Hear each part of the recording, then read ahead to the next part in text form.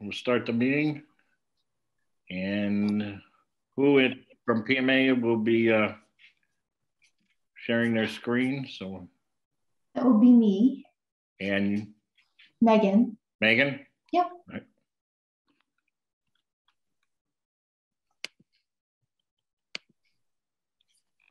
It's all those guys with women with the bandstand. All right, Megan, you have okay. the ball. Are you all set, Megan? Let's see. Okay, yes, I'm good. Okay. All right, whenever you want to start. All right. Okay. Everybody can see that all right? Yep, looks good. Yep. Okay, great. Well, thank you very much. My name is Chris Carroll. I'm an executive director with PMA Consultants, and I've been with PMA since 1992. And my primary job is to oversee our OPM group to make sure that we do the best we can on each and every one of our jobs for our clients. We really appreciate you giving the opportunity to PMA tonight to present our credentials, and hope that we answer your questions and relate our experience to you clearly. PMA was established way back in 1971, and we still operate under our founding Dr. Guy Ponstilion, sorry about that, who's actually still involved on a daily basis as our CEO. And I like to highlight that because of our resume of 49 school projects, they've all been successfully performed by our Braintree Boston office.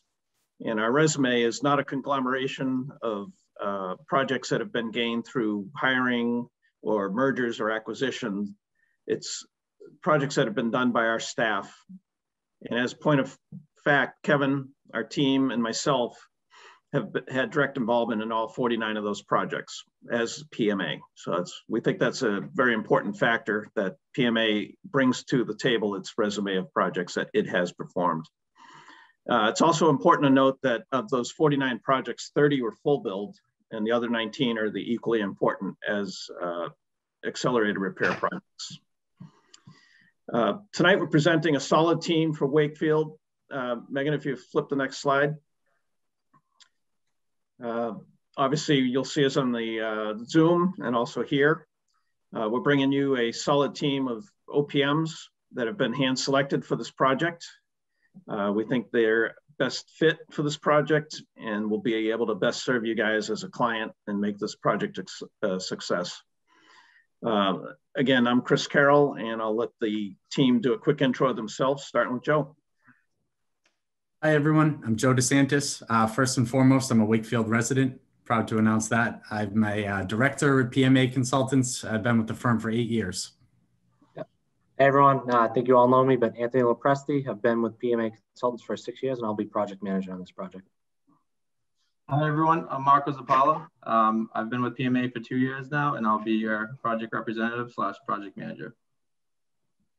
Good evening, committee members. My name is Nick Massey. I will be one of your project managers, and I've been with PMA for 2 years.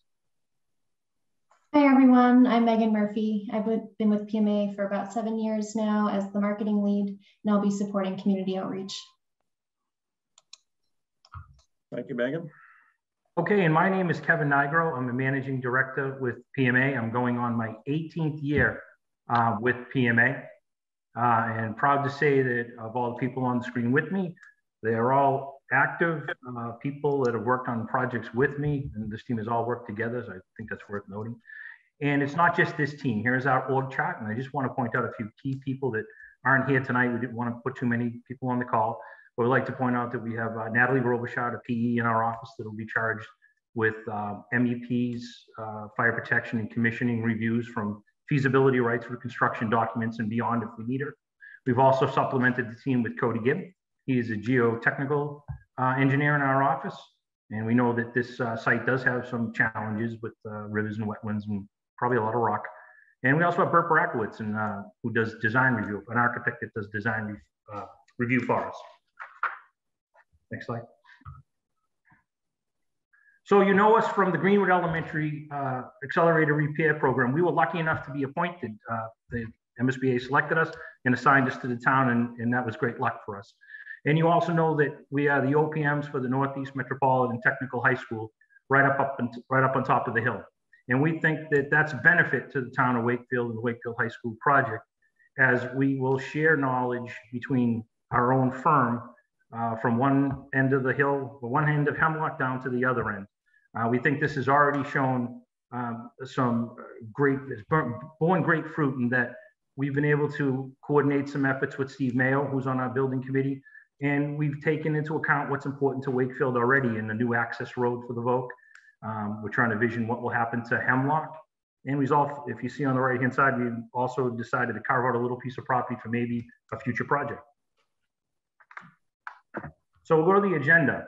You were kind enough to send us questions. So what we decided to do is we're just going to answer the questions. You know about us from the SOQ and our intros, and we're just going to jump right in and answer these questions.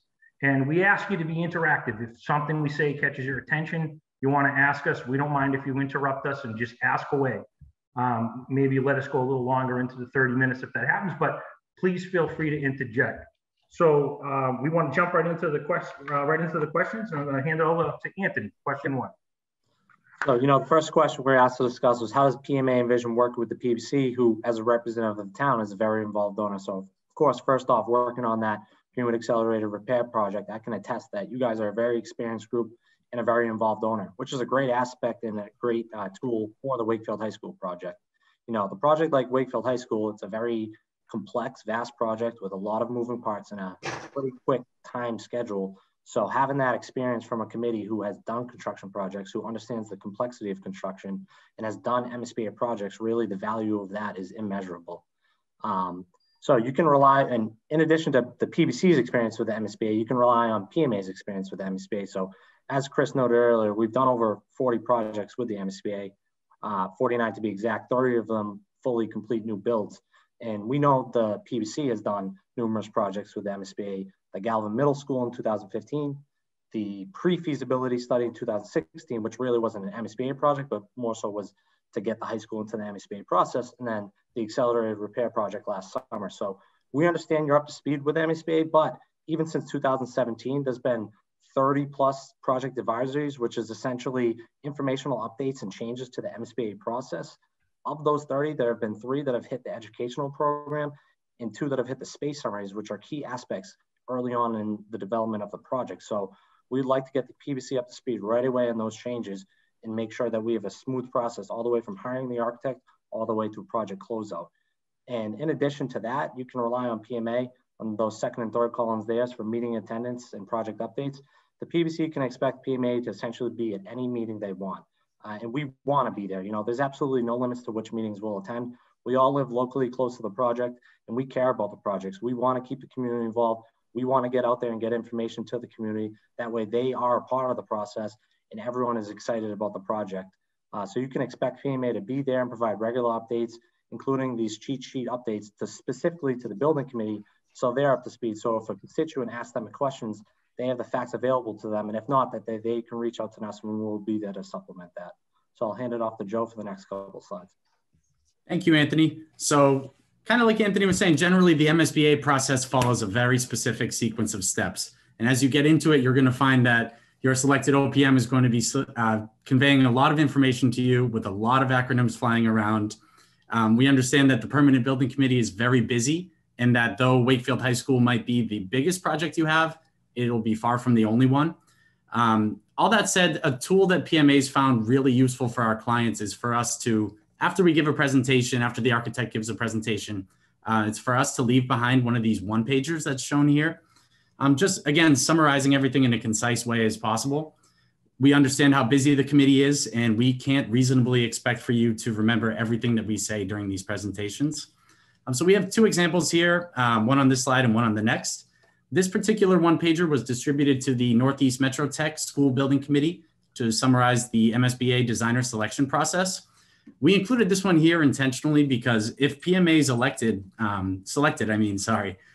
for this project, that's going to be the first thing that we have to jump into.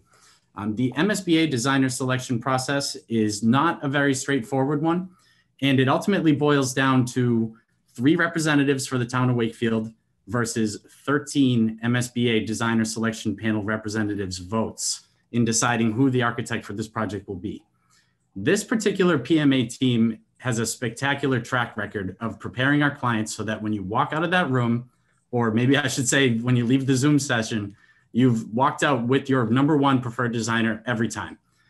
If time permits, we have some additional slides in the back regarding some additional helpful tools that we use. And I should mention, if PMA is selected, we're available to have a draft designer RFS for your review next Monday. Megan, could you go to the next slide, please? Thank you.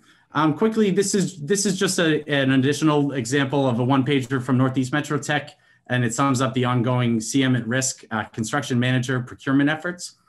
So on top of these kind of summary reports that you see, what we also like to do is issue reports during construction. Highly detailed 8-page reports or plus containing photos. One of the best parts that we've seen of those are the before and after photos that people really like. We'll take a photo of the main entrance every month throughout the project. And within our monthly reports, we'll grab a photo from maybe 5-6 months ago and do a side-by-side. And Megan, would you mind going on to the next slide? Oh, I think I handed over to Kevin here. Thank you. Yes. So you've asked a question. This covers 2 bases. It's how are we innovative at PMA? How are we going to assist the town and particularly the Permanent Municipal Building Committee? And this is a value added that we have just started instituting. This is what I like to call our toolbox or our dashboard. We're going to set this up for the building committee. We'll give you links that you can give to whoever you see fit that will have information at their fingertips. You won't have to rely on those handouts like Joe said, because we can't leave them around anymore on the table for you to take home. So we're going to create this dashboard and toolbox for you, and we're going to show you how interactive it is so that you always know what's going on in this project. And this can be given to, access can be given to the administration, school administration, again, whoever you see fit. So Megan, if you click on our first phase, the MSBA, again, from your laptop, from your cell phone, or your desktop. Oh, not gonna go. Just someone sneezing, keep going. Didn't go? Can you see it? No. No. No. If we've frozen up, we can certainly come back to it or move on either way. Oh, there you go. Try to reload. Okay, so what you're going to see on that, so again, from your mobile device or from your laptop, any way you want, you'll be able to click on that box, and what it would show you is that it has all the here you go. So we click on it, and here's your steps in your MSBA process: your PSR, your PDP, schematic design, and we have tabs for just about every participant on the project. And what you see is these are the steps needed to complete the MSBA modules. You have them in graphic form. There'll be a timeline associated with your project. But more importantly, here are the actual steps from the MSBA contract. These are the items that we need to check off in order to get approval from the MSBA and move on. You'll see there's a column for designer, MSBA, OPM, and owner. Rest assured, anything in the owner's column, we'll be assisted by PMA. We'll give you best products that we've seen before, templates, and anything we need to have you move this process along. Megan, if you go back to the home page, as this program grows and as we get approvals and move on, most important is going to be budget information. If we click on the budget information, we want you to have this at your fingertips as well as the finance department, Steve Mayo, his bond counsel, anyone you need. This is an example, an actual example of one of our cash flows. It has projected cash flow versus actual spent. It's by month. You can get it by day. You can get it by year. And then you have your summaries. If you just need it, you're heading to a meeting and you need a quick snapshot. What's our forecast? What's our actuals? What's our cumulative? That's on your little dashboard to the right. And again, this will grow with the project. As we have more budget information, there'll be a budget page that you can click on. That'll give you a high level or a detailed for each line item. Megan, if you go back to the homepage. Also from your homepage, we'll have project information. And right now it's rudimentary to show you what we can do for you, but we anticipate this will grow. This project info tab, if you click on it, we'll populate this with whatever the PDC in the town needs to be able to share information for you. So if you go to, say, the change order tab during construction, click on that. Here's a summary level of our change orders by month, by trade, and by type. Is it a hold? Was it an owner initiated change? construction contingency? Was an allowance? Was there a credit? There's also part of our dashboard. You see the accumulated value per trade. And once again, on the right-hand side, you can sort by anyone you want. Again, a type of cost event, a contractor, and so on. Again, this could be catered to whatever you need to be able to share information. Back to our dashboard, Megan. Another thing under project controls under reports would be photos. In this COVID world we're living in, people love to see progress. Sometimes you can't see it behind the fence. So what we'll do is upload as much as progress allows from the first shovel that hits the ground. In fact, we'll be there at the groundbreaking, right through when they cut the ribbon. And we'll put representative photos, as Joe said, sometimes from a perspective. You see how the project grows. This is in Sharon, Mass, where we mobilize, we're on site. We start cutting, that's Sharon High School in the background, which I will say, very similar to your project in that it has a TV studio, a bank, steeped in arts, and we're building athletic fields as well. So that's a sample of our innovation and how we're going to put this out for your committee to use in the town. Megan, we're going to turn it over to Chris. Yep. Thank you, guys. So the next question, Megan will pop that up, but it's related to the longevity and stability of PMA relative to projects. One of the things that we look at from a PMA perspective is we're on the project for the full duration. That could be 4 to 5 years on a typical project. And Megan, if you go to the next slide, what we do is make sure that our staff are the appropriate staff for your project.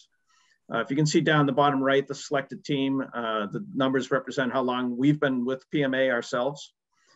Clearly, we've got a solid staffing plan of folks that are local that'll be able to make the project work for you. Under the MSBA, as Kevin mentioned and Joe mentioned, we've done over 40 projects with the MSBA. Kevin and I have led all of those projects out of our Braintree office, so it's hands-on experience, firsthand experience. And we also have a proven team that's worked together in multiple projects that we list there, Northeast Metro, Saugus, Essex, North Reading, Danvers, Somerville, Wakefield. So, you know, we're looking at a team that's proven. PMA does not seek to hire bodies for jobs. We have staff that we hire for the long term. If you go to the next slide. So this is a fun slide I wanted to show you, and it goes to this teaming approach. I say we, our team and the company has passed on several projects because we want to work in Wakefield. Is that North Reading? I'm sorry? Yes, it is. That looks like North Reading. There you go, Wayne. That's Main Street. How cool is that? So, as he said, this is a team that I chose and Chris allowed me to. This is the team that I'm working on 4 other projects that have all similarities to yours. This is the team that I want to go into battle with. And it wasn't someone like Chris said that we just picked up on a resume. That gentleman on the right there? John Lyons. He was a tough cookie. So what I can tell you about this is you look at Joe on the left, who's now a director. That was Joe before he shaved. There's Anthony in the middle. At this time, I think Anthony was just being brought on board to PMA. But what I want to tell you is that I identified these people as interns and co-ops, threw them into the jobs, and it was sink or swim. You're going to perform me or not, and I'm going to decide if you're ready for this job. But you have to know how to put a building together first before you can manage one. So they start in the field, and we partner them with an expert like John Lyons on the right-hand side, who has over 30 years of construction experience. And that's why I'm confident in this team. They've now grasped the construction means, methods, and on top of the project control. So this team was picked with purpose by me. And again, we bypass some jobs because we want to work on this project. Next slide, Megan. Thank you. Stability is another issue. What if someone were to leave? We believe strongly in redundancy on each project. On this case, you'll have at the higher level, Kevin, Joe, and myself in the leadership roles. And then at the project management level, you'll have Anthony, Marco, and Nick all there. It's important that we have all of our staff up to date and informed. We set up emails for the project so that all of our team members get the emails related to the project and there's no learning curve. And we also have an office that's got over 30 OPMs and MCPPO certified folks in the office. And as Mr. Hardacker may remember, in North Reading, we had a couple employees that actually left our employ. Right. We're able to quickly replace them with what I would consider probably better staff to help keep that job moving and get it done. So I agree. We have a strong office and a firm belief in making each project redundant with staffing to ensure that stability. Next. Because of the, and if I jump in, Chris, because of the sharing of information, Joe, Anthony, and I were able to hit the ground running in North Reading when called upon. We never skipped a beat, and the job finished on time and under budget. Great project. True, true. Thank you. So the next slide shows a couple things. It shows the schedule for the projects that we have. And it also reflects that each of our staff, depending on the level of their involvement, as well as the nature of the phase of the program, each of our OPMs will be working on more than one job at a time. As it trends towards construction, we'll end up having staff full-time during construction on a job. But working up to that, they'll be engaged on multiple projects, either in design phases or later design or closeout and construction. And you can see that reflected here with the schedule. And what it's important to show is that the projects that our team are working on here, which is represented by this graphic, the jobs are all winding down, which free up these staff to be fully engaged with the Wakefield High School project. If you go to the next slide. As Kevin pointed to, right up the hill from you is the Northeast Metro. And one of the key factors there is that will enter construction while the other school is probably underway. And early construction will have staff on there. And then the Northeast Metro staff will join that project as the construction really gets going in 2025 and on. So we have a good plan, we have a good staff, and they would be fully dedicated to your project. Next slide, thank you. Okay, so question number 3, asking about our experience helping towns with community outreach. So we do this all the time. We're happy to partner with cities and towns in helping to share information with the community. This picture here is for Rockland Elementary School. At Rockland Day, we're with the superintendent and the school building committee chair. So we do these things all of the time. And it's important to start sharing information pretty much right away. It's never too soon to be transparent with the community. So you have a project website, which you can start right away. Social media is really big, especially Facebook. And anytime you can use video and/or attend local community events and community forums, that's always really great. So I'm going to pass it over to Anthony, who's going to talk a little bit more about project websites. Thanks, Megan. So again, what Megan said, we want to hit the ground running, and getting a dedicated project website for Wakefield High School is going to be critical for community involvement and outreach. So the example here shown is the Northeast Metro Tech current building project website. Essentially everything from the MSBA process to building committee agendas, to press releases, all the way through full MSBA design submissions of 300+ pages of existing conditions, all the way to the 30 various different studied options that were reviewed. And again, kind of the key point of this dedicated project website is we want the community to be able to go somewhere where they know they can find factual information about the project if they have a question. And if it's not on the website or they can't find it, they can contact us there directly. That way we can get them that information. And really, this dedicated project website really creates a transparent process from the district and the PBC to the residents of Wakefield. So that's a critical point we want to get hit the ground running on right away. Go to the next slide, Megan.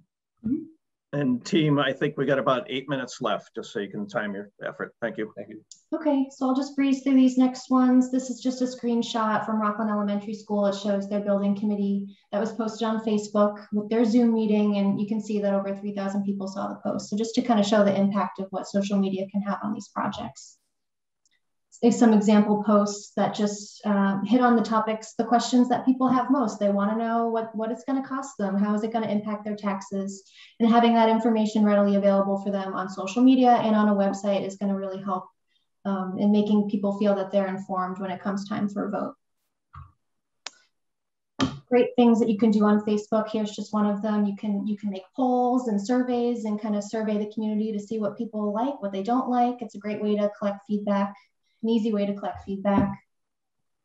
Here's an example. One of our projects we're doing Facebook Live tours of construction. So you can do Facebook Live for anything. So just another great way to kind of stay in touch with the community and keep them involved and keep them excited about the project, which is important as well. You know, recording all the building committee meetings and posting them on YouTube, sharing them on our community television, making sure that people have access to them if they can't attend is also important. And I'll pass it over to Nick to talk about the other community outreach things that we do. Thank you, Megan. On this slide, you'll see some of the community engagement events that PMA has been a part of. In the past, we've seen that forums, open houses, town halls, they've all been very successful with community outreach. A simple booth may be the perfect opportunity for residents to get the answers they're looking for directly from the source. Sliding into the next slide, I know we're crunched for time. You'll see we've listed some of the great annual community events that Wakefield hosts. Being born and raised in Wakefield for 25 years and having experienced this parade for just about every year, I know how popular it gets. So we're going to make sure to fight for some space amongst the chained up chairs, and we'll be there to answer any questions. Thank you. This goes back to me, Kevin. It's what makes our OPM company unique in the service we'll provide to the town. Well, we can sum it up in these 5 fingers. And on top of our innovation that we showed you on our project toolbox and dashboard, it's our history. Again, we're owners project managers first and foremost. We all happen to be engineers, architects, construction managers, MBAs, all versed in construction, but we work for the owner. We have a local presence. This whole team is within 10 miles of each other. Our reputation, we are ranked on Engineering News Record. I'm sorry, I don't remember the number, but we're nationally recognized as project controls and project managers. We have an approach that focuses on the educational plan. The educational plan should form the school and the design, not the other way around. Architects need to learn and will know from us that they're designing the school that fits the Wakefield educational plan and what you want. We have innovation too. Our innovative dashboard, what I just showed you, but I'd also like to point out some of our innovation and competitive edge is that we are Primavera P6 providers and trainers. We also train public agencies and private agencies in project controls. Some of our municipal clients are Massport, MassDOT, and Eversource that we go in and we train their staff, their in-house PMs. Also an innovation is NetPoint and NetRisk. We have developed PMA over the years, our own scheduling software called NetPoint. It's a graphical user interface that will make schedules and bring them out to you at the building committee level. But we've created a new module called NetRisk. We're executing this right now in Sharon. Instead of waiting, we have a baseline schedule. And instead of keep rejecting, and then fighting each month saying it doesn't meet the logic, it doesn't meet our scheduling spec, we've partnered with Consigli right now up front. And we've had 4 risk sessions where we've modeled their baseline baseline schedule, and we've run simulations, basically crashed it to see where it failed. And then Consigli goes back and builds their schedule that we can approve and monitor throughout. And that's already borne fruit in that we've identified at least 3 risks that would have been deal breakers in money and in schedule loss. I'm gonna send it to Joe, please. So I'm really strapped for time here. I had a lot to say on this slide. I think what I'll quickly just point out is that we could have included this slide on any of the prior questions. You know, it has to do with working with the committee. It has to do with getting information out to the public. But we included it here in our response to question number 4 because we feel that one of our biggest differentiators amongst our competition is our detailed understanding of the MSBA grant process. So we have additional slides queued up for the Q&A session that go into more detail on this, especially given our time constraint right now. We did want to point out quickly on this graphic, there's a trend right now that the gap, this graphic is from MSBA cost data available online. It's a screenshot of an interactive data table where you can hover over it. It shows you what each one of these projects are and their cost per square foot as it relates to their bid date. So we drew 2 yellow lines there. The top one represents the average construction cost of these projects, and the lower one represents the MSBA participation limits in terms of cost per square foot. What we wanted to point out here is that there is a gap that's widening, kind of like an alligator's mouth, if you can see it, over time, that construction cost escalation is outpacing MSBA reimbursement. And we really wanted to point that out as it relates to having gone through the Galvin project for you guys, where it was a lot closer. It was closer to $45 per square foot difference, resulting in about an $8.3 million that weren't considered eligible. We are preliminarily estimating that this could go up almost 10 times to 80 million in eligible dollars. So PMA is going to have to really do what we can to maximize your MSBA grant with our knowledge of that, process. Thank you. Thanks, Joe. I'll try to move through these last two slides pretty quickly. But Wakefield High School is a passion project for our team, with Nick being a Wakefield native, Joe living in town, and the rest of our team living so close. We share a strong desire with you to build a brand new high school where students can grow and learn. We want to build something special and something that we can all be proud of. So when we drive by years from now with our families, we can brag and look and say, hey, that was something we were part of. We're also very local, so we can attend meetings and events at a moment's notice. We know the area through our work and through our personal lives, and can provide strong community outreach in order to move this project forward. Megan, you can go to the next slide, please. Thank you. PMA has implemented cost control strategies for change order reviews. We begin by verifying the legitimacy of the change order, and then we compare time and material slips against certified payrolls. We approve labor rates, and we compare unit material costs versus labor hours and change orders on our past projects. Our team has worked with many of the same subcontractors throughout our careers, and we're aware of the tricks that they try to play in order to increase their fee on change orders. This table represents our specific project team's level of effort for change order reviews during the construction phase. Unlike many other OPM firms who rely heavily on the design team for review and comments, PMA actually leads the charge. We maintain a potential credit log for a scope that was never performed or that was deleted, to offset costs where possible. And this is all in order to maximize the total savings back to the owner. Looking at this table at a high level, we've saved $3 million to the town of Saugus and almost $100,000 to the town of Danvers. PMA's success in analyzing change orders has allowed our clients to obtain wants that were never really included in the original budget, such as additional FF&E and increasing the size or the adding high-end finishes. We've received feedback from CMs and design teams actually when we're during the change order process, and they say PMA actually goes far beyond all of our other OPMs on our past jobs. And we believe this is what sets us apart from our competition. And like these projects and our past projects working with you, we'll fight for you on every change order. I believe Nick and Anthony have had similar success on Somerville and on Saugus Belmonte School. Yeah, so real quick here, now just it's a small sample size, but I think the whole committee was kind of aware with the Greenwood project, the kind of disputed ownership of the gravity vents for that project. And with Chip and Joe's blessing, PMA was allowed to engage directly with the contractor and make that 45 grand disputed claim change order go away for a net cost of $0 to the town. So again, it's it's fighting for the town's money and really making sure that taxpayer money is not spent unwisely. If I may interrupt, your time is up. I think we're done anyways. Perfect. Thank you. All right. Next slide, Megan. There you go, Kev. There you go. No, we were gonna open it to the question and answer period before we closed it out. All right. But Joe, you saying do we use up all our time? I apologize. Yeah, you have. Oh, geez. Used up our 30 is what he meant. You still have Q&A time. It's all good. Oh, okay. All right. Misunderstood. Yeah. So I'm not going to close it. We're going to kick it over to you. We're going to leave this up in the background. Hopefully we'll have time to explain how we've already mapped out your first phases of the MSBA and how we think we can, or know we can complete it on time. Okay. I would prefer if you brought that down so we can see everyone. Okay. Oh, right. Sure. Sure. Thank you. I have a quick question, Joe. Go ahead, Chip. You want to go first?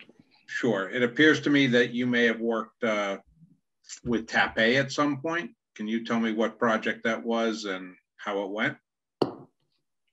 We're currently working with TAP A on Sharon and I think Joe with you on Danvers. That's right. And also in Saugus on the master plan. Yep. And geez. Okay. And I can tell you, Chip, that I also, back when I had Brown here and 50 pounds ago, down in 1996 and 7, I worked with Tappé on the Saugus Public Library, and in 2000 on the Saugus Veterans Elementary School. I just saw the slide with you, and it might have been you and Charlie. I wasn't sure who it was with Charlie, and I was that is Joe and Charlie. So my experience, that looks familiar. So my experience in the direct parallel of Sharon High School is so similar to Wakefield High School in the makeup of the school, the additional spaces in it that we're going to have to fight for eligibility for, like the TV studio, the enhanced drama spaces, things like that. And how's Tappé doing? Fine. We have principal interest. We have Chris Blesson and Charlie Hay when we need them. I think our drawings are good, not great. They're good so far. It's too early to say. But we're confident in them based on where we are right now. We're basically coming out of the ground a couple of weeks ahead of schedule with structural steel, and the foundations went in with one minor change order. Great. And in Danvers, the change orders have been extremely minimal, and Tappé's done a fantastic job. So that's another question I have, which is comes to change orders and how you guys manage them. I mean, I know how we managed them on the accelerated project, but you know, this is not an accelerated project. No. So talk to me a little bit about change orders, your attitude on them, and how you handle them. So I'm going to kick it off by saying, I'll go back at that chart we showed. My attitude and what I hope I instilled in the team that I've tutored on and they've excelled at is it's our money too. And it's not just a saying. We treat every dollar as if it was our own. And I always tell the team, if you've got a contractor that has the nerve to put in $100 for a shovel, we have the nerve to take that $100 out and then some, because that's 2 more Chromebooks. So we'll treat every penny. What did I say, guys? I'll squeeze a dime to get a nickel.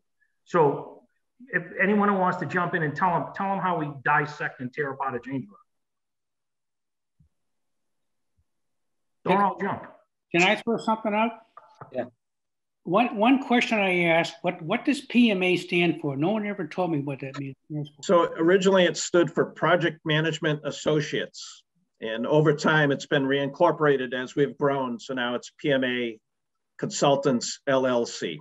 And just so everybody knows, I work for North Reading Public Schools. I know Kevin, Joe, and Chris. How can you possibly handle the Northeast Vocational School and North Reading High School at the same time? I want to answer Chip because I don't think we answered his question. Chip, you better answer quick because you only got 7 change order approach. Chip, first it has to be justified. We go to the scorecard.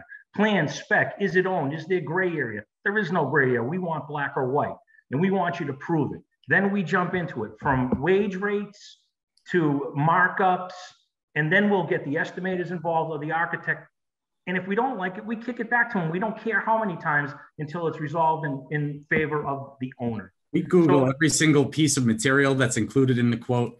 And as you asked that PMA question, it's funny, we've had plenty of acronyms thrown at PMA, pain in my, during change order meetings from the contract. So before we run out of time, Joe, I'm going to cut you off. So I want to answer Wayne's question. The team is so important. Yep. Again, this team I didn't go after certain jobs to get this job. I typically have 4 to 5 jobs that I manage at the same time, along with Chris and redundancy. There are 2 other managing directors and other directors. This was done with purpose. We think there's great benefit to both the VOC and Wakefield in the collaboration with neighbors, boards, commissions, our having to go up one end of the hill, down the other to collaborate with our own teams and not have to rely on the goodwill of another architect or OPM to share some information that might be about important deliveries during MCAS or when we're going to be blasting to make sure we don't interfere with the operations of the VOC or the Wakefield High Schools. And we are not overcommitted as that chart that Chris Carroll showed. We believe we have the right people and there'll be more brought on at the right time. I have a question regarding that on the VOC. As being the owner's project manager for both projects, I really potentially see that there could be a conflict of interest regarding those two and not necessarily collaboration. that's a concern that I have. I'll be perfectly honest with you. To have both, to have our own owner's project manager and the Volk owner's project manager be the same. That's a concern that I have, because I do think that we will run into conflicts along the road. Where do you see that? Where do you see those conflicts, Joe? I'm just curious. Where do you think there'd be issues? Just as far as our own concerns versus the Volk's concerns, I could just see where we could run into issues left and right on many occasions where there's issues that they have and issues that conflict with ours. Well, not only just schedule wise, but otherwise. I really Joe, I'm sorry you feel that way, because we would have never gone. I wouldn't have never put in for the project if I thought there wasn't a benefit. I think that the check and balance is that Steve Mayo is on the building committee. Right. And it's already been a positive collaboration, in that we worked with the committee to identify problems that you're having at the Wakefield High School now and incorporated them already. Like, we have a new access road that we're cutting off of Upper Main Street and Farm that'll be signalized to take the pressure off of whatever happens down at Farm and Hemlock, or whatever becomes of that road. There's been some desire for the two entities to maybe collaborate on a project in the future that we've set aside, again, with input from Steve Mayo. And I would like to think that that Steve considers, and that some of you consider, the vocational school, you're contributing to it. It's one of your schools and you have a say. I don't see the conflict. You'll never have to guess who we're working for, and it's behalf of the owners. Oh. And there is a lot of collaboration. I think that it naturally has already taken place and will continue.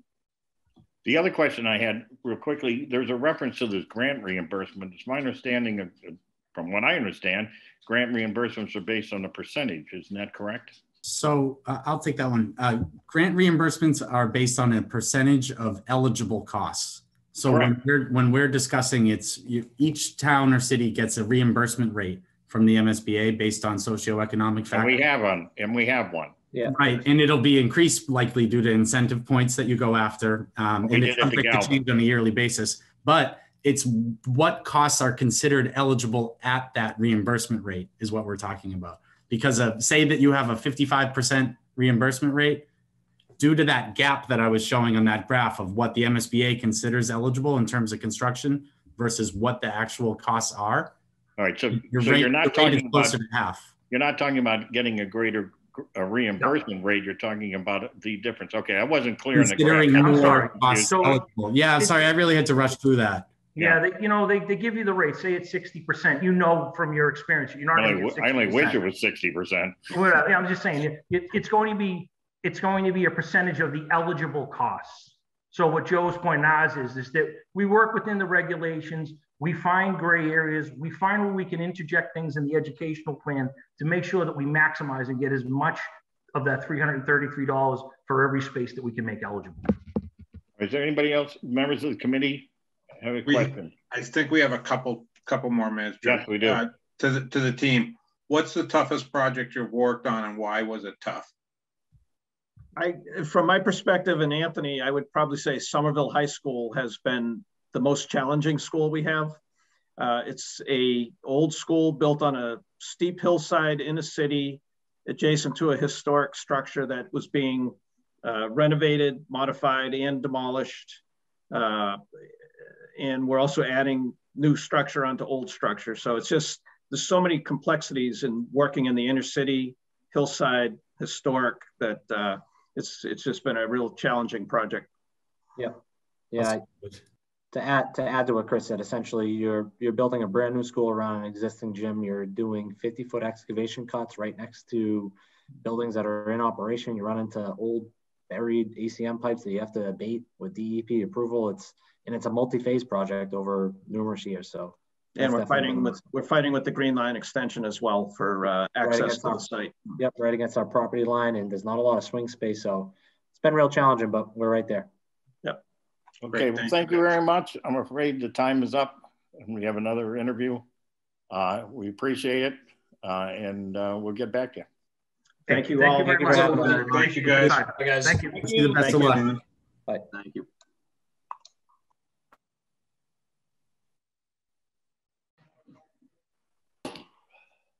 Hey, Lynn. Hey, Tim.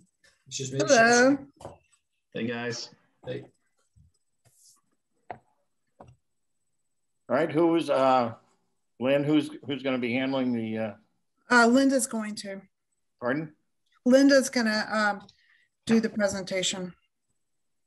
Let's see if she's on yet. I don't think she's on yet. Yeah, I don't see her. Her and Jay are joining us. Okay.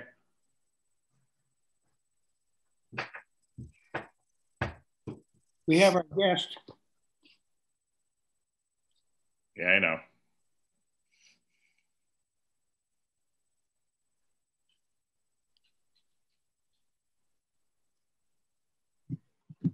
There's Linda.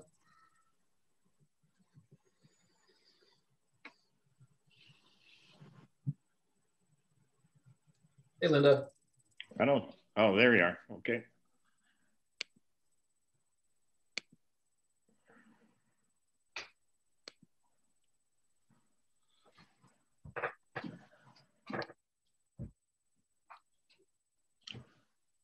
You're bringing up the presentation, Linda? I am. Yep. Great. Looks like Jay's joining us here. Uh-huh.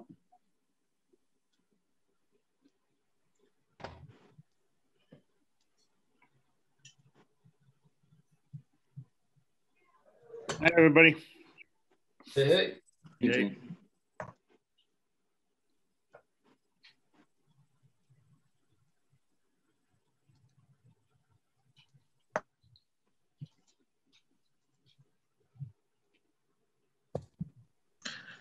Shane, you want to start us? I guess Linda's still trying to go. Yeah, you got the presentation, Linda? Yes. I'm just trying to see which one I should share. I think, can everybody see it? Yep. Yep. Okay, so thank you guys for having us tonight. We have a presentation for you guys. You can go to the next page, Linda. Just a quick agenda. There's 9 items. We'll move through this pretty quickly. I know you guys were on last night and again tonight. So we'll just start off with some background on left field. We'll introduce the team and we'll hit some of the questions you asked. Could you increase? I'll hand it right over to Jim Rogers, who's the principal and owner of Left Field, to give you a quick introduction to the firm. Any chance you guys can make the slides bigger? They're looking pretty small on our end. Now we're only seeing parts of the slide. Yeah, I think you need to put it in clean screen, Linda, that doesn't show all the background.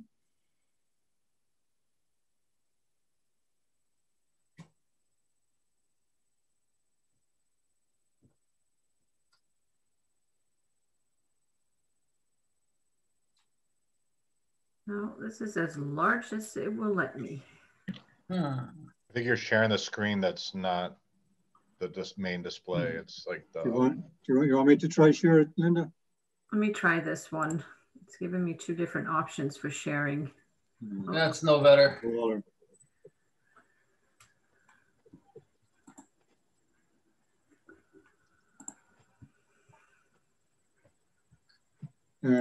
let me try it, Linda, maybe? Yeah, you can try it if you want. If you want to try. Let me make you co-host. Yep.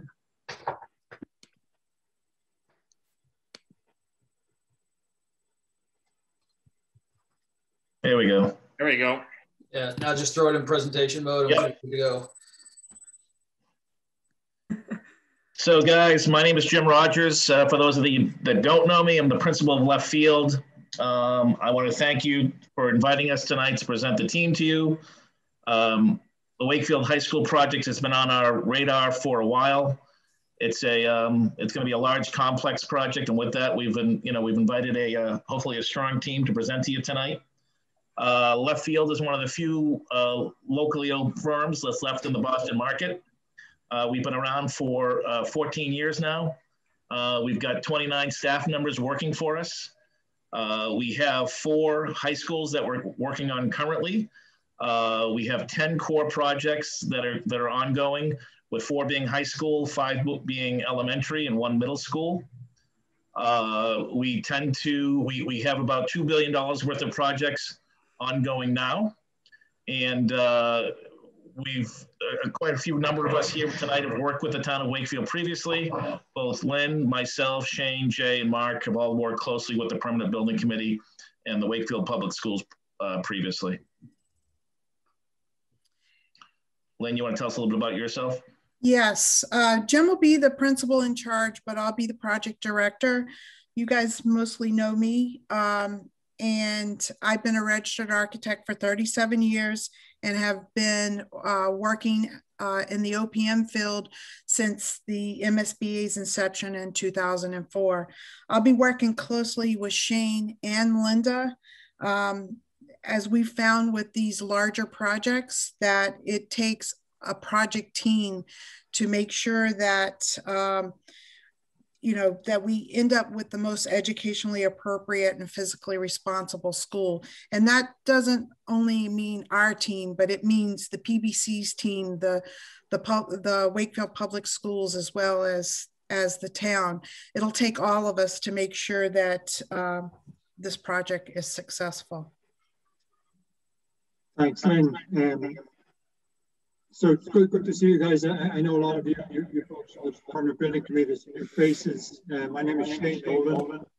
I'm proposed as the project manager of the project. I've got 25 years industry experience, 20 of those are in Massachusetts. Shane, you have a slight echo. Lots of echo. Is that better? No, it sounds like it's echoing. Somebody's got an echo. Yeah, I'm not sure it's me. Yeah, if everyone votes except Shane, that might take care of the problem. So, still there? I'll try it. So Shane Nolan, I'm proposed as the project manager. I've got 25 years experience in construction, 20 of those here in Massachusetts working on public construction. Like Lynn, I've been working with the MSBA since its inception in 2004. I'm a chartered quantity surveyor with the Royal Institute of Quantity Surveyors. I'm MCPPO'd. I was one of the first graduating classes from the MCPPO program back in 2004. I've recertified 4 times now, the most recent being in June of 2020. I've worked on public schools with the MSBA, and non-MSBA schools for 20 years. Most recently, I was working on the Belmont High School. I worked through the feasibility and schematic design phase for that, into the detailed design, up to a GMP agreement of a $240 million project in Belmont. I've also worked on Rockland High School and about 6 or 7 other core MSBA projects. And with that, I'll hand over to Linda. Thanks, Shane. Hopefully there's still no echo. Hi, everybody. Linda Laporto.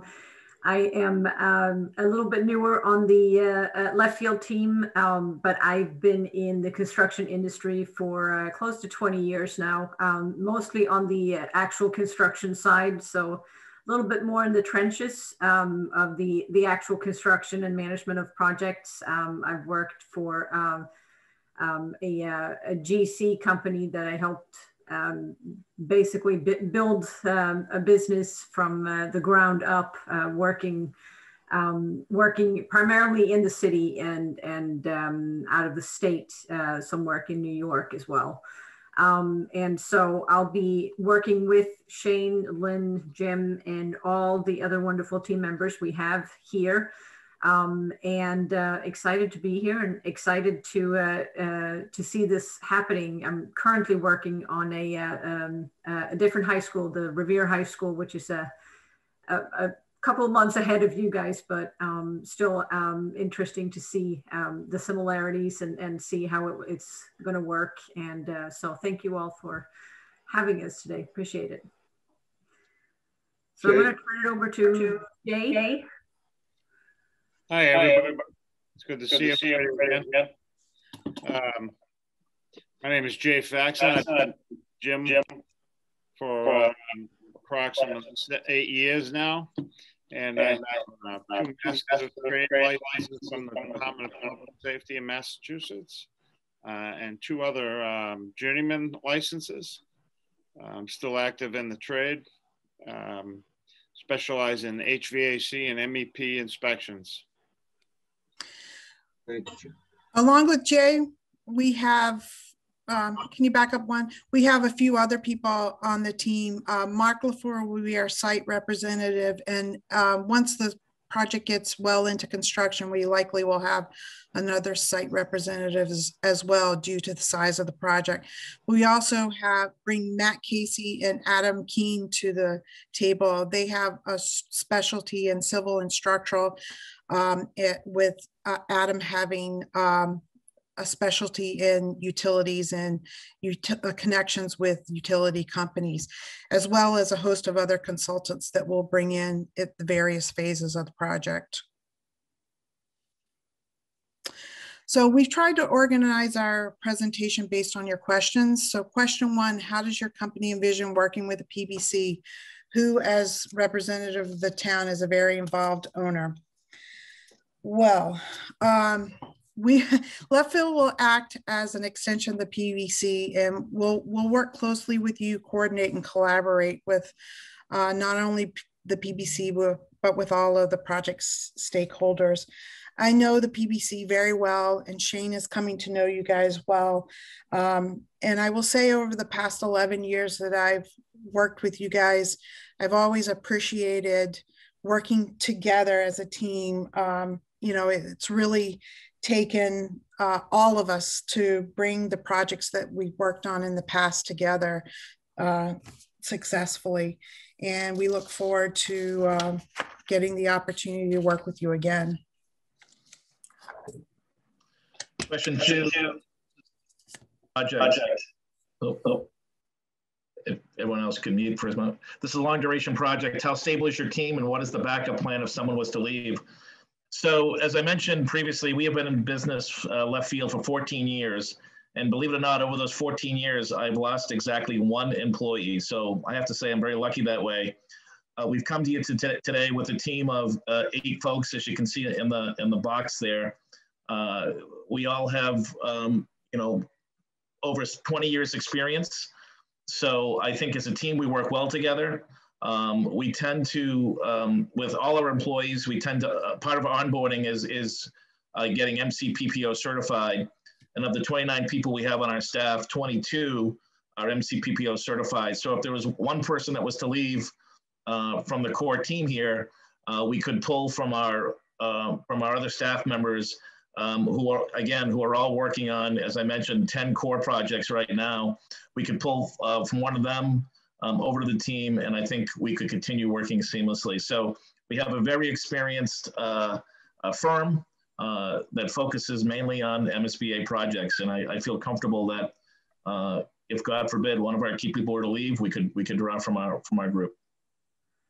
I think, Jim, just to your point about teams in general, the Leftfield team just works with a team approach as we do to all of our projects.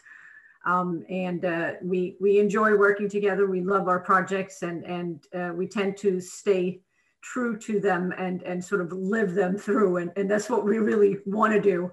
And if you look at the history of most people, we're all senior people that have been in the industries for a long time. I jokingly said to Jim, I only switch jobs every 18 years. So you guys are stuck with me for 18 at this point, at least.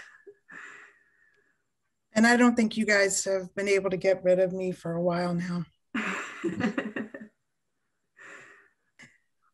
For question number 3, what is your experience working with the communities and assisting the town in developing a campaign to sell the project to the community? And what have you included in your proposal for the type of assistance? Well, we have found recently with the larger projects and the larger price tags that they carry, that it's been very important to involve the community from the very beginning. So what we try to do is from the very onset, try to kick the project off with keeping the public informed. And we've done this various ways on our other projects, but we've started out by developing a website, and I will say our websites have come a long way from our Walton School website that I did myself. But but anyway, on the website, we collect emails from people that may be interested in keeping informed of the project. We send out email blasts that with various notifications and project information. And we use MailChimp to do this. And also in the various crucial decisions and milestones of the project, we put out surveys to the community that they can fill out at their home and have input on the project so that they're constantly feeling as they are a part of the project. Also on some of our high schools in the past, we've used high school students, either from the graphic arts program or other programs within the school to help us with the various platforms, Twitter, Facebook, Instagram. And it's a good way to get them involved in the project and let them have a say in what's happening with their project. These are just the various methods of keeping in touch with the public. We've also, on various cable TV programs, we've done interviews and held project information meetings just to get it out there and inform the public, as well as on our website, we post our monthly reports and project information. And can I jump in there real quick and just say Sure. that we were just asked by one of our towns. I did a local channel video of an older school that needed to be replaced, and we made a video of that school. I walked through it and noted all the deficiencies in the mechanical systems and in the building envelope to help them push their project ahead. Jay's our resident celebrity in that aspect. We also because we've never done that before, and that's times are changing, right? Exactly. So just on the screen right now is just an example of what we would set up for your school that we started. Obviously, it's not published yet, but where we would put all the pertinent information to the project so that the community and the students and everybody in the surrounding areas can keep track and get updates. And it's also a fun way to present photographs of updates as you hopefully get going during the actual construction. And it's just a real nice way to keep everybody up to speed.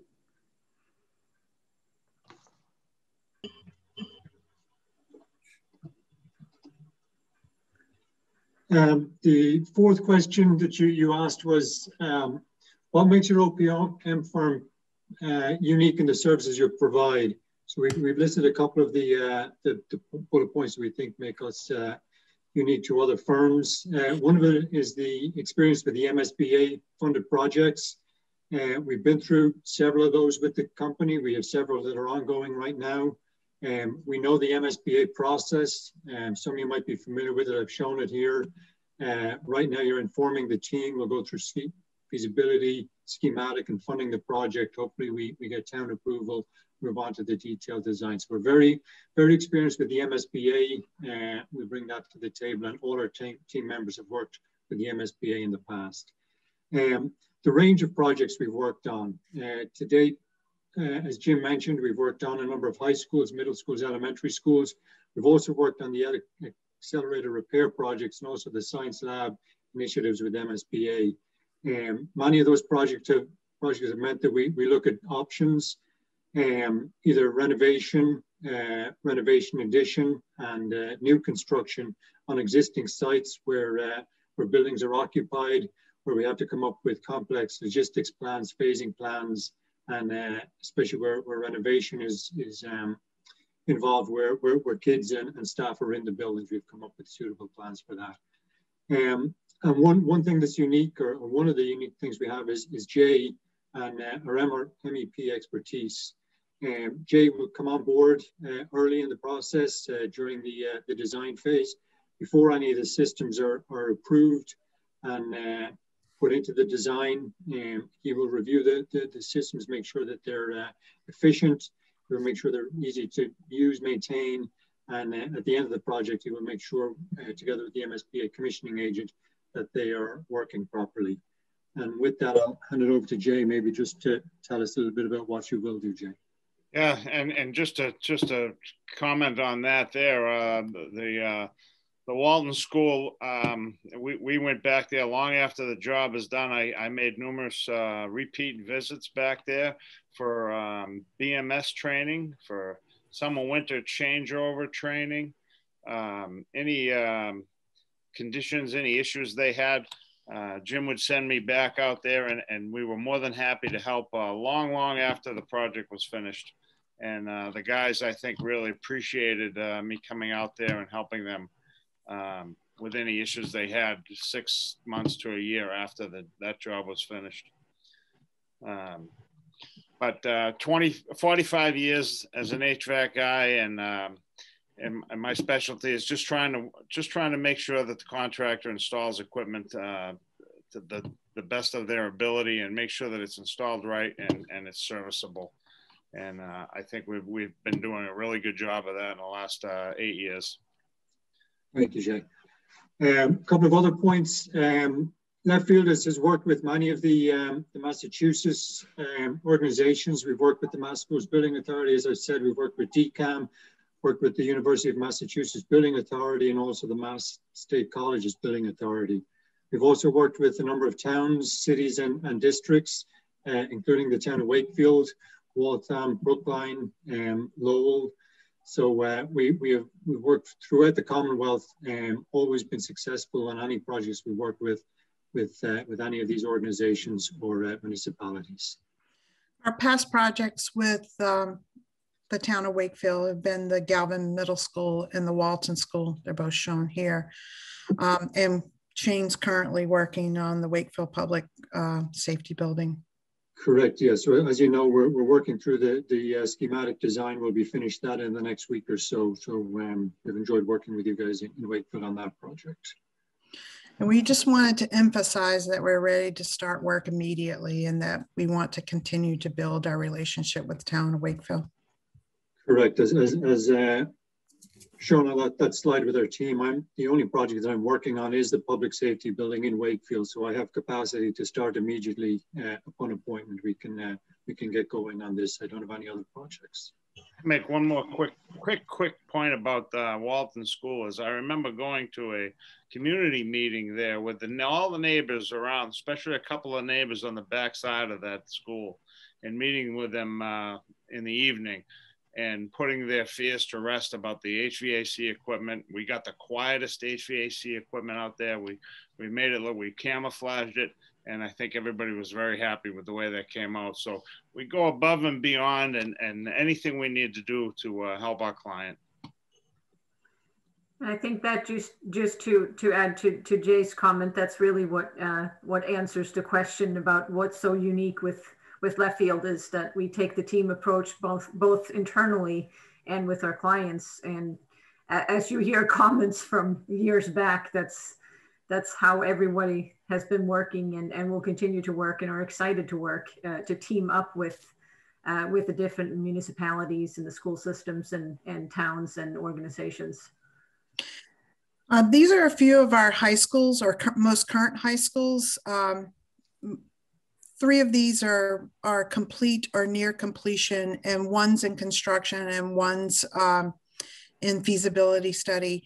But I wanted to talk a little bit about the Durfee High School project. It's a little bit similar to what I've heard been said about the Wakefield High School project.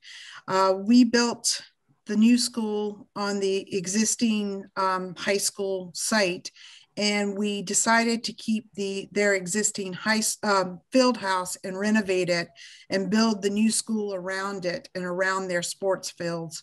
And I know that that's been talked about in town in terms of keeping the field house, because MSBA doesn't participate in funding those, but they will participate in the renovation of them. Okay. These are a few of our other high schools that have long been completed. I just wanted to bring up the Wachusett Regional High School one here up in the upper right-hand corner. If you take a look at the roof areas of this high school, the light colored roofs are the additions and the darker color roof are the renovations of the high school. We doubled the size of the high school and we interspersed new additions in and around the two courtyards that were there. At the end of the day, we doubled the size of the school and the enrollment capacity, but we also, what was really important, both inside and outside, it looked like a brand new school.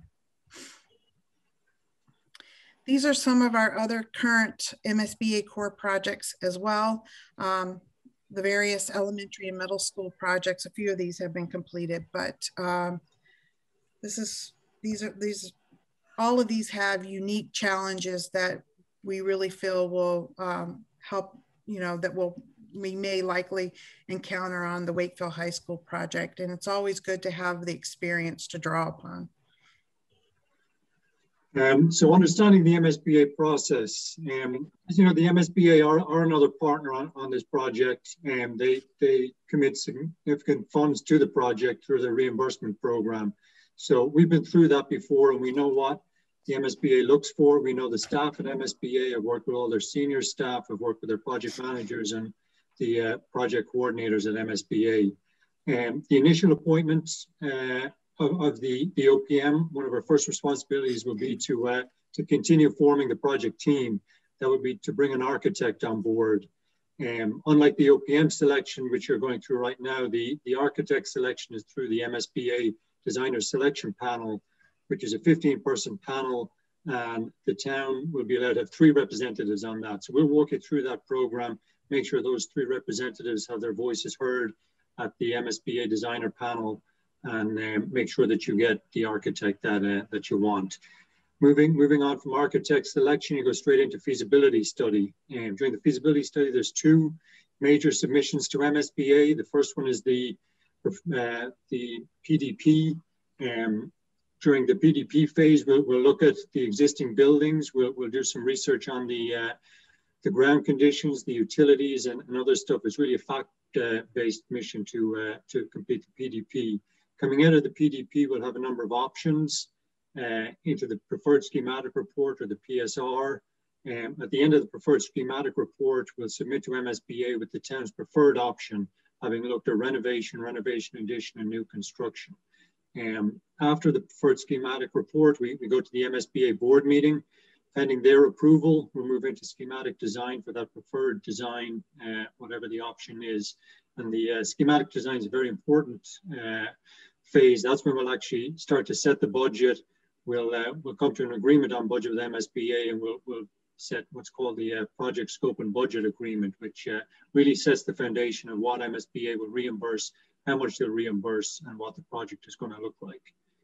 Coming out of that, they're securing the project funding. That's when we'll go to town for the debt exclusion or whatever mechanism you will use to fund the project. We'll work you through that. We've already talked about our public relations and what we'll do to get the word out to the public throughout the process. But those are the initial phases in the MSBA process that the OPM will be hired from for now. Moving out of that, then we'll go into design, detailed design construction, and finally occupation and project closeout. We have put together a draft schedule here. It's conceptual. You can see we look at forming the team. We'll look to get an architect on board sometime midsummer. After that, we'll move straight into the preliminary design program. As I mentioned, that's probably a 12-month period, after which the MSBA will take 3 weeks to review that. We'll move straight into the preferred schematic report, another 12 weeks or so to do that. MSBA will review that. We'll go to their board. Pending approval, we'll move straight into the schematic design. Again, an MSBA review after that. And then we go back to the board of directors for the project scope and budget agreement. I'm showing a 22-month schedule here. I think we could probably reduce that by a couple of months. Folks familiar with the MSBA, the board only meets every 2 months. So, you know, we've showed a board meeting in October of 2022 here.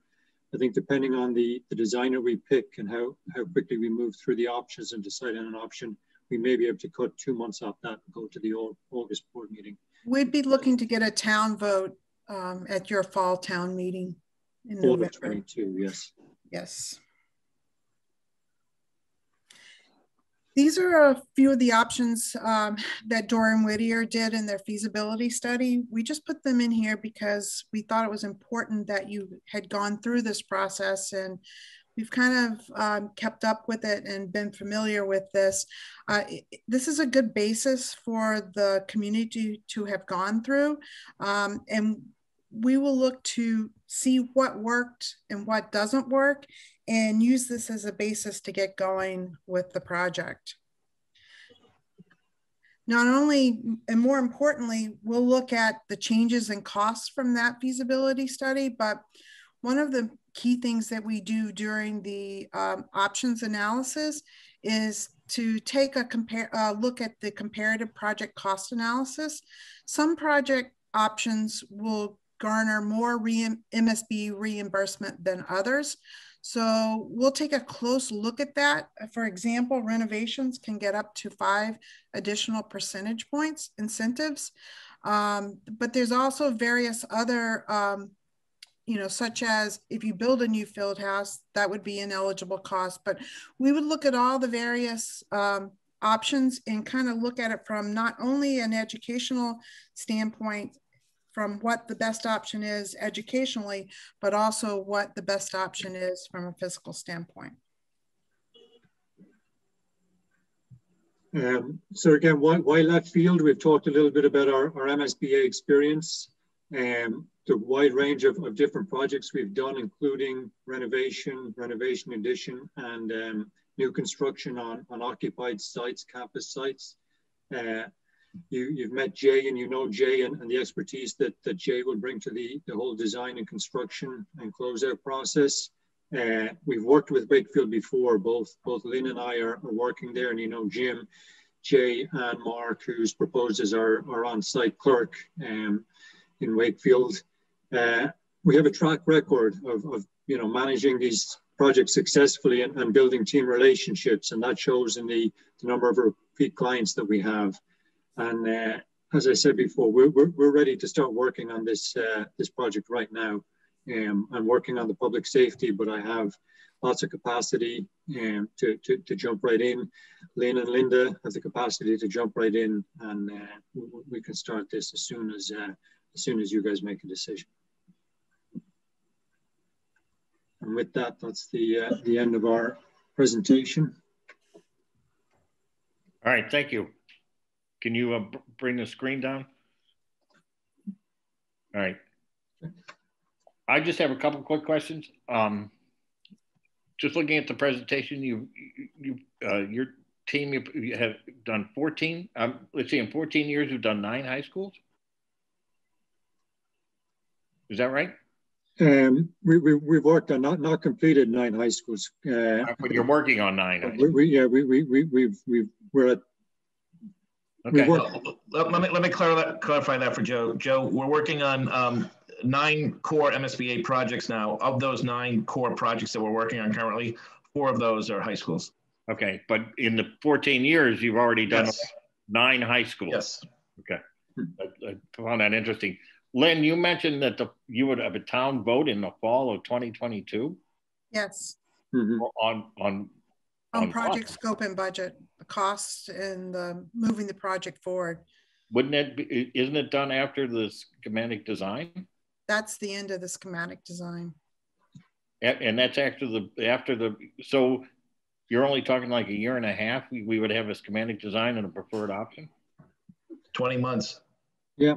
Okay, I thought it was a lot longer than that. That's all. Okay. I think Joe, a lot of the work has been done in the study, so you certainly have a head start on many other districts and towns. Okay. So I think we can work pretty quickly through the initial. Over the interviews, there have been different figures on that, on different time period. That's all right. Members of the committee have any questions? Yes, I have one. So Lynn, I was with you when you were first doing the websites, and how far have you come and who does them now? we have a couple of people on our staff that are a lot more technically savvy, a lot younger than me.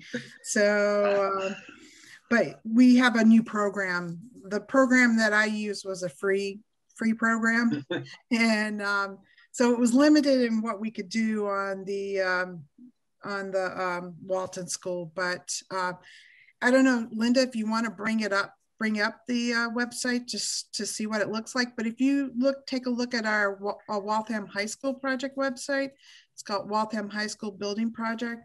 That's an example of it. And then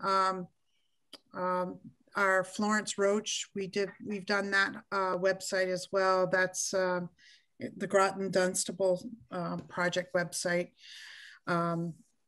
I guess see my a lot more question, advanced and a lot easier to navigate through. A lot more. I mean, one of the things I'm concerned about is the time it takes to do all this social stuff and to reach out to the public and all that. So I'm more curious about, you know, not taking yours or Linda's or Shane or Jim's time, but who is it that's going to manage this process? Chip, I can mention some I'm working on, I've sort of been the designated IT person, whether I like it or not. It might not have been shown earlier tonight that I have IT skills, but I'm, we have it's basically a program that publishes things instantaneously. So right now I'm working with, for instance, with the Revere High School. And so I work with their town's IT guy who posts things on their town website in tandem. And it's just a quick email and a click of a button and everything goes live. So it's really easy. And I haven't found it cumbersome at all. We also have other assistant project managers that we haven't necessarily assigned to the project yet until until we're so it is going to be people down below you guys. Yes, there will be managing that. Yes, okay. Yes, absolutely, Chip. Yep. And then, like I but said, we had a limited budget on the Walton School, so it was all on me. So, I know, and that's I guess that's what concerns me, is that it can't be all on you. No, right. Not on this one. No, it's a big project, and like I said a couple of times, it's going to take a team of people because it's going to be a lot of work. I would agree. I think you guys know me pretty well with change orders, and Shane's starting to get to know me. Lynn, you know me pretty well. As a group and as a team, how do you, and I think Galvin was probably half the size of what we're talking about now. How do we manage those change orders? How do we make sure we take the town's best interest, and what's your approach to that? What we've done on the Waltham High School project is we have one individual that's all they do is manage the money in terms of changes and tracks everything. We have a requirement there where if you think that there is going to be a change, everyone has to be notified, and we follow the process, as opposed to after it's happened, or getting a PCO and being in a situation where we have to backtrack and see whether or not we have to argue about the cost of things. So we have someone that sits there and looks at just change orders on a daily basis. And that's another large project as well. Thank you. All right. Anybody else have any questions? Don't be shy. I think Wayne does, but you got to unmute yourself, Wayne. Wayne, you're muted. Hello. Now we can hear you. Having worked as a facilities director of another town, would your company go to bat for us if we suggested a type of, this may be for Jay, we propose, I didn't propose, a HVAC system called displacement ventilation. I'm wondering if Jay might be familiar with that. Jay, you're muted. Hey, you're muted. I'm sorry. I'm very technical too. I am very familiar with the systems, and I must say, for the simplicity, the ease of maintenance, the efficiency, I think the cost is a little bit higher than the basics, but when you factor in the maintenance and the efficiency and the comfort of them, I really like them. I'm all for them. Plus, it's been the schools that have those now during these COVID times have benefited from them because it keeps the air moving up as opposed to across students. It's just a question from me as far as if something an architect proposed, which at the time was totally new to us, school department, and they sold it to us and it's turned out to be beneficial. But as far as a company like you guys saying, this is a great idea, or it's a bad idea, I think we would depend on you to help us make those decisions. Yeah, no, as a matter of fact, Wayne, what we're doing now is we've implemented with the COVID times and everything, we've improved on these demand ventilation systems by we're incorporating through your BMS system a purge override, and it can be a manual override that a custodian could do if a student or somebody was sick and you wanted to purge the A wing or the gym area before an event. You could do a manual 15, 20-minute override. The VAV's open, the ERV's on the roof, go to full speed, and you still have the same high efficient air exchanges and air quality. All of these things are MERV 13 and 14 filters. And we have the capability now to just do a manual purge on the buildings. You could do post-purge, pre-purge in the mornings. It's a fantastic system. I can't speak highly enough about it. And it's all done on the software. And it's all done through software. Yes, sir. And we also, on the Waltham High School project, because it's very expensive to do some of the recommendations that ASHRAE has had for, during this COVID time. It's expensive to run that constantly. So we've provided the infrastructure to do that, as Jay is saying, but only do it on an as needed basis so that your energy costs don't go sky high. You still demand ventilation. You're still going to have your CO2 detectors and your occupied, unoccupied zones, and still work off of temperature. And Wayne, to your point, right, when these high schools get designed, they're very sophisticated systems. And what we're finding with is when we turn that system over, right, with you having an operations slant, sometimes the level of sophistication isn't the same on the school side, right, as it might be. So Jay, could you talk a little bit about what we did at Bill Ricca High School to help with the operational transition there? So Bill Ricca was a complicated, had a lot of equipment, had a lot of ductless splits.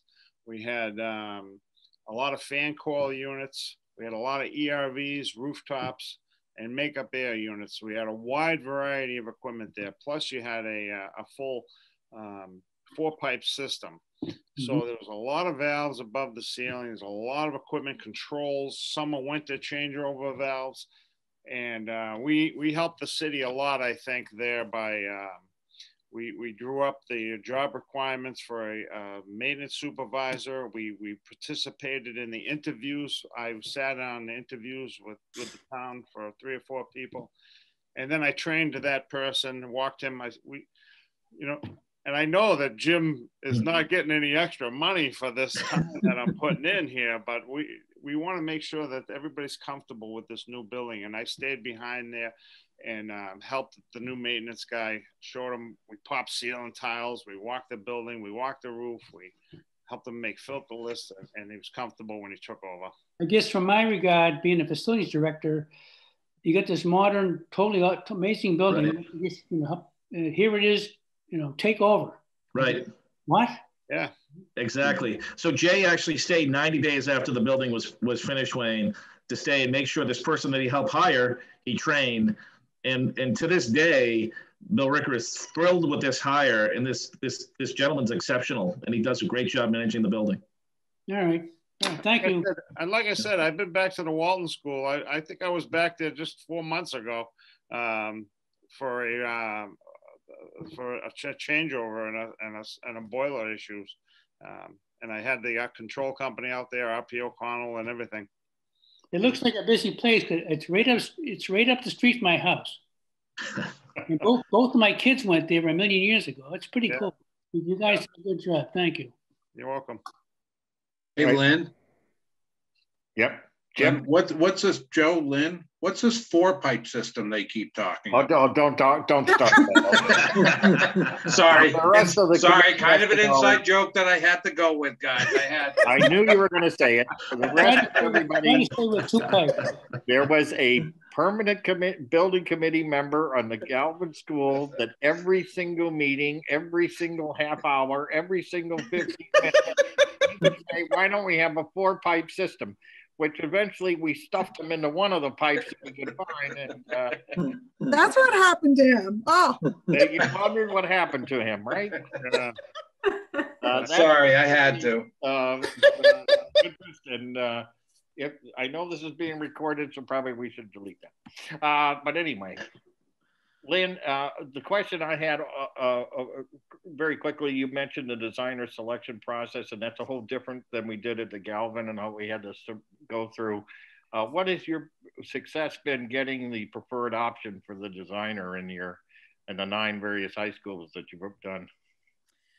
I will say that up until just recently, I've had success in getting exactly who the community wanted as a designer.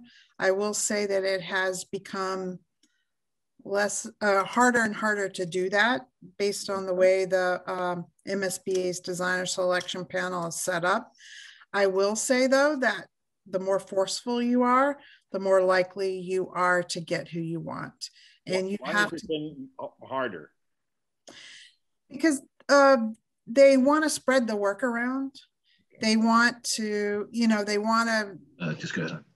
Yeah, I mean, it's not necessarily consideration of who you might want or who you might think is best for your community.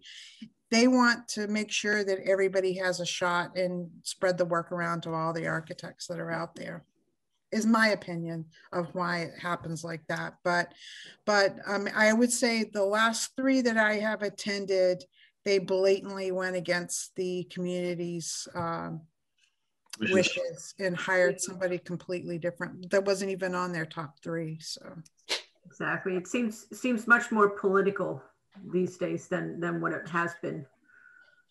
I think, as Lynn said, we'll help you and we'll coach you guys on how to approach it. And you need to go in there with your 3 representatives on the same page. Mm-hmm. And if there's any difference between the 3 representatives you have, that's when you can lose the company you want. So you need to make sure that you're on the same page going in.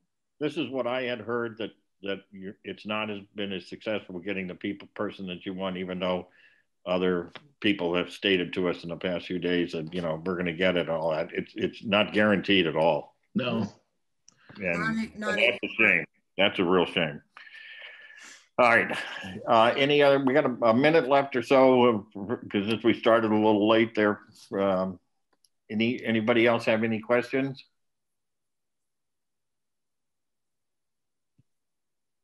I guess that'll do it. Thank you so much. Thank you so much, Jim. Thanks, Lynn. Guys, really, we know it's been a long couple of days. We just want to say thank you for inviting us and letting us, offer our team up to you tonight. So thank you very much. All right. Thanks. Just right before they leave, Joe. Yes, please. We have a meeting Thursday, right? Yes. They can't be on the front part of it. Correct. That's not right. 7:15. So I've already sent an invite to all our team, the design team and Bond, for 7:15. Okay. Yeah. Perfect. All right. Great. See you Thursday, guys. Thank Bye, you. everybody. Best of luck to you all. Thank you so much for your time. Thank you. Thanks. Thank you. Bye. Bye.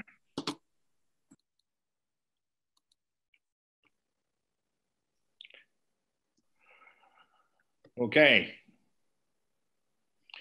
Now, Everybody knows what we have to do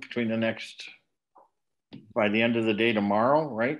Pretty much, hopefully within the next 24 hours. Yep. Grade of 1 to 100 on each of the 5 interviews. If you wish to discuss it, discuss them if you feel you want to. If you don't, if you just want to go and grade, that's fine by me. It's up to everybody. What do you think? Hey, Joe, this is Tim. Go ahead, Jason. Yeah, I was going to just, Chip, what are you going to do? Add all the scores together? Is that how we're going to do it? Right. So we have X amount of scores. Well, whoever sends them, hopefully everybody will. I'll add them all together and get a total average. And then that gets, so that's, correct me if I'm wrong, Joe, that's 70% of the final score. Correct. Then Joe's interviews are. But the references are 5%.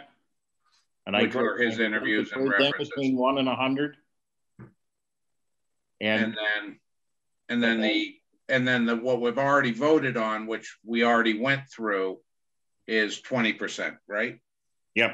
So here's my thought. I'll just pitch this out to the team. We may want to establish an equal scoring mechanism because, example, say I pick Doran Whittier. I'm not saying I'm going to pick them, and I give them 100, and they're my number 1, and then I say left field is my number 2 at 90.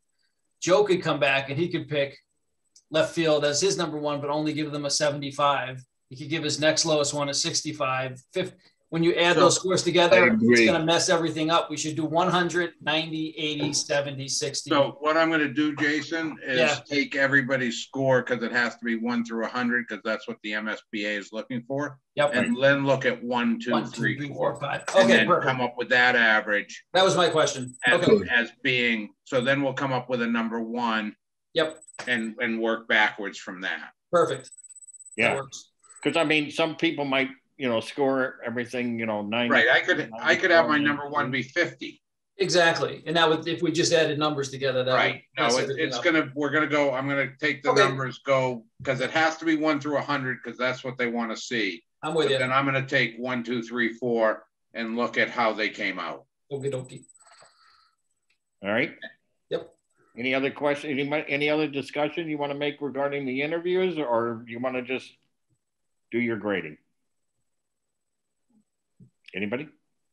It just seems like is that the established process 1 to 100? It seems like a pretty broad spectrum. You can give 4 1s and 1 100. Yep. But again, if you do, that's going to be, you're going to have 1 number 1 and 4 number 2s. Which you don't want to do. Separated by 1 point, Wayne, and you'll be all right. I know. If you give 4 1s and 1 100, is that the process? No, that's what it sounds like. But Chip will then. I think the suggestion was pretty good. Yeah. Everybody should take their top one and make it 100. Their second one 90. Their next one 80. Their next one 70, and the last one 60. Would that make sense for everybody? Yes. Yes. Okay. In other words, and that'll still be 1 to 100. It's still going to be 1, 2, 3, 4, 5. Yeah, Chip will figure it out. As long as it's 5 separate scores, Chip will figure it out. It'll make it easier for Chip if you put down 100, 90, 80, 70, 60. Okay. Does that make sense? It does make a lot of sense. Joe, I have a quick question about what you were bringing up about PMA, about conflict of interest. Yeah, I have a real problem with it. I'm sorry. I do. I can't. Yeah. I want to have an owner's project who represents my town, not 7 towns. And that's what they do. And I'm sorry to bring it up, but I mentioned this with Steve Mayo too. And I can see a lot of conflict areas where we'd run into it. And I mean, I can see, they've already got this new access road and what happens with Hemlock, and not every decision they've made up there makes sense for us. Now, some of them do, but I can see a conflict of interest with them arguing with themselves. Or even duplicating resources. It's not great. I usually lose. Go ahead, Tim. Go ahead. I was just saying duplicating resources. So if, they have one guy bouncing between both places rather than us having a dedicated guy, not worrying about what's happening, down the street, why is that truck going this way? It should be going to the other place. Yeah. I also like when he says, oh, we'll collaborate. I don't want somebody to collaborate. I want somebody who's on my side. You know, but that was my concern, and I hated to bring it up, but it was something when they did their presentation. I really liked everything else they said, though. Yeah, they had a hell of a presentation, really a hell did. of a demeanor. I know. like well, this there was one problem that I had with them, and I'll be honest with it. And this is I don't want to. When we first got that accelerated repair program, and people know this because I told everybody this, I tried to get a hold of them for 2 weeks, and they never responded to my calls at all. Until the high school got mentioned. Until the high school project was approved. Huh. And then they were all calling like, I had a real problem with that. I'm sorry to mention it, but I did. Don't apologize. It's your impression, is what you witnessed. My impression was we were just a little thing over there.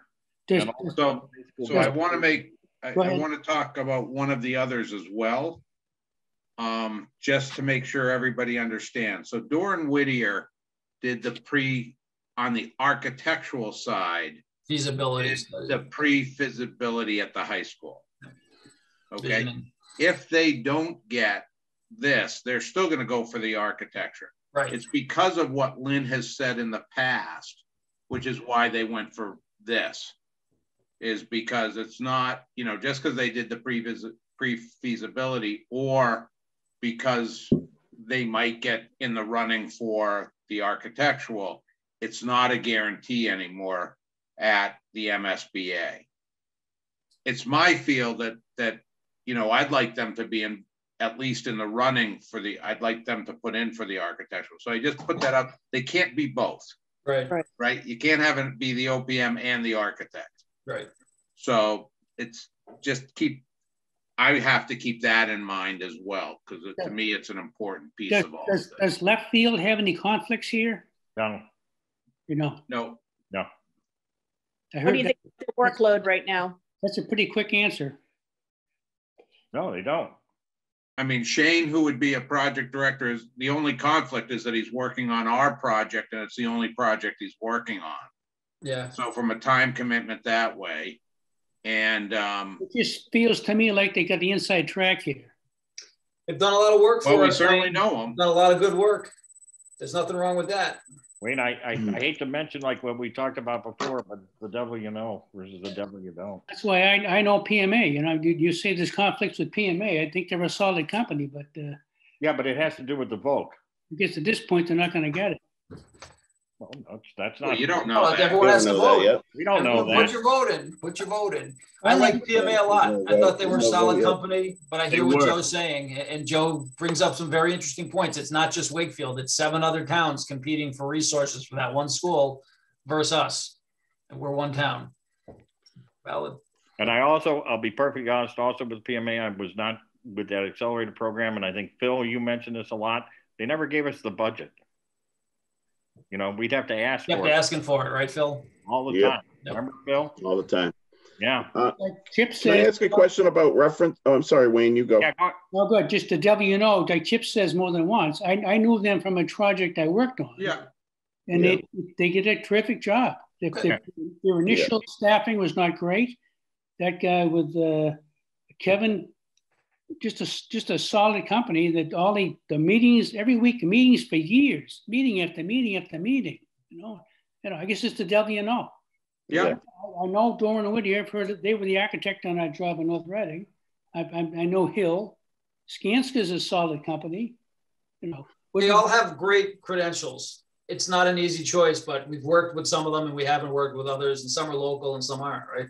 So we're slanting it towards people we worked with before? Is that the whole joke? No, that's just one of the factors. Feel whoever you're comfortable one factor. With. Yep, one factor, Wayne. Go ahead. Phil, you had a question? On the references that have a percentage of the total score. Yeah, it's 5%. Who's rating the ref? Because you checked them. Are you doing the rating, or you know what I mean? Okay. And one of the companies, and I don't know if I should mention it or not, but one of the companies got an unsolicited negative reference. and we can't see these references as part, because our scores are based on just the presentations that we just sat through for the past 2 nights. Is that correct? That is correct. Correct. It's separate from any reference. That 70%, your score is based on the interview, the 70%. Yep. You actually have 95. Yeah. You guys have actually have influence. Phil, you have influence on 95% of the. Right. You got the first 20, which you've already rated on their presentation from the books. That's a number. Yeah. Right. We ranked everybody on the, to get them here. I'll tell you exactly how I scored them. Okay. I don't even want to know. I don't even want to know how you scored them. No, I'll tell you how I scored them. I don't want to skew my score. I'm afraid you're going to skew my scores. Wait, we'll do it Thursday night. I won't give you names, but I'll tell you the number that I called up. If I got 1 response or 2 responses or 3, if I got, in other words, I did it on the third. Yeah, okay. Because, I mean, let's face it, if you give a reference, usually it's a positive. You're not going to get somebody with a negative. Right. It's rare, right? It's rare. However we did get 1, and their score will not be high. So if they got, basically most of them, I was able to get 2 people that called me back. So they got a 66. Okay. Yeah. And a company got 3 that called back. They got 100. That's the number. I mean, all right. Yeah, barring anything that negative in the except for the 1, they got a 0. Right. It's tough to that's a good way. It's just tough to weigh references when they're all good, opposed to now we have 1, but generally a reference is going to be good. How do you weigh them differently? You can't. It should be. If I called, it's 5%. Yeah. If I called, then it's 5%. Right. Time to call me back. I didn't count them. Yeah. To Wayne's point, Wayne, I've worked with a couple just in my short term, but I really just weighed my score off what I think their capacity now, projects with high schools, and then how their presentation went. It's a job interview, and I do put a weight in that. So I think I don't think anyone's shoot in my eyes. I think we're going to get a good range. I'm going to expect we're going to get a good range of scores here based on this conversation. I would agree. All right. Anybody else? All right. Get your scores in tomorrow. 100, 90, 80. 190, 80, 1 through 5. So. Yeah. Okay. Rank them 1 through 5. Because John, when you did yours, your scores, it was 95, 94, 90. You were the best grader ever. So I don't know what to tell you. Wishful thinking, John, or what you're used to? Both. That's right. That's what we figured, John. And I think it was the same order pretty much as everyone, is just different numbers. Yeah, that's all, which is why it doesn't really matter. We should have a standardized. Right. Yeah. Okay. All right. Thursday night. See you Thursday. Thanks, everybody.